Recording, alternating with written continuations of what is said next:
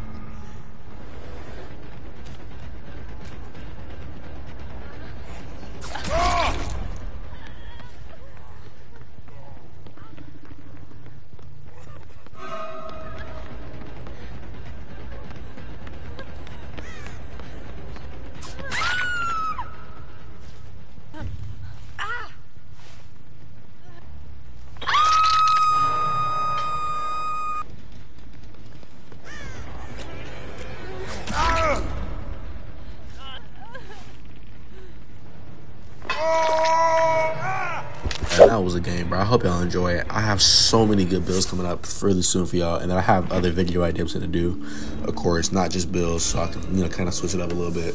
But hope you guys enjoy for real. I had a lot of fun with this build, and I have so many more builds for all my killers, not just, you know, I have many more builds for Michael, of course, and we got more builds for Chucky. I got builds for everybody, so I'm happy to show you guys. Hope y'all enjoy. I'm gonna see y'all in the next one for real. Peace.